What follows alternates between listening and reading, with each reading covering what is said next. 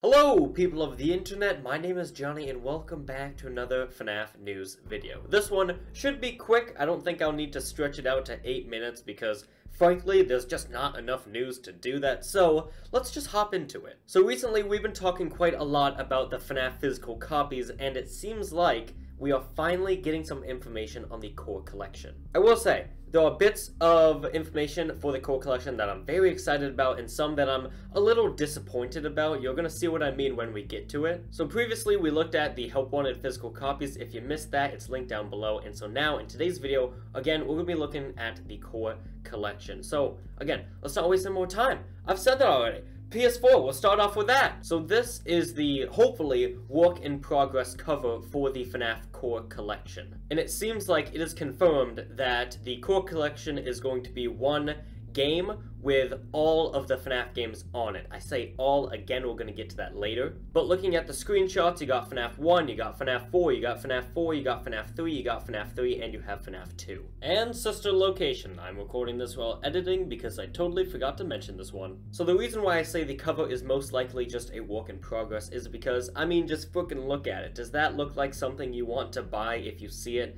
at, let's say, GameStop? No, of course not. I will say, I actually really do like the core collection banner up at the top, but the logo, obviously that's going to get smaller. They're going to have some of the animatronics on the cover, at least I hope.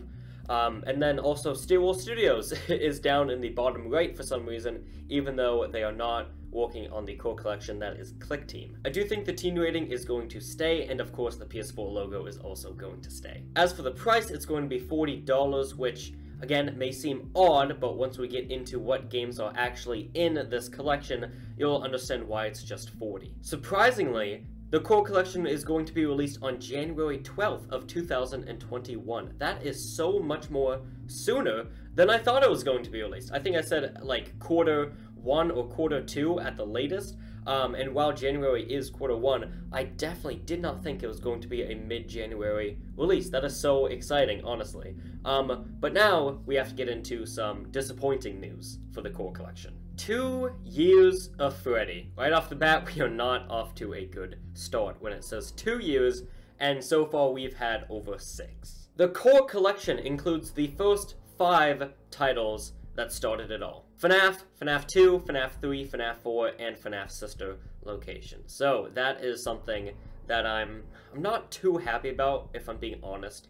The fact that it includes just FNaF 1 through SL, that genuinely makes me very upset. I realize they probably did it this way because Pizza Sim and UCN just are not ready to be released just yet. Click Team they're still working on them, but to be honest, I'd much rather have this collection come out later, where it can include all the games, including Pizza Sim and UCN, than have it come out now and not include those titles. Like, that's so unfortunate. So yeah, that's why it only costs $40, because it's just the first 5, and yeah, I mean, god dang. Moving on, we got Celebrate with New Friends. Meet a colorful cast of robotic companions that are ready to welcome you to the Fazbear family, including Bonnie, Chica, Foxy, and Freddy Fazbear himself. Hide and seek. Survive the night by monitoring the suspicious activity of the haunted animatronics that come alive at night. They can run, but you can hide. Console exclusive features, a new achievement and trophy system, as well as optional cheats that give new reasons to revisit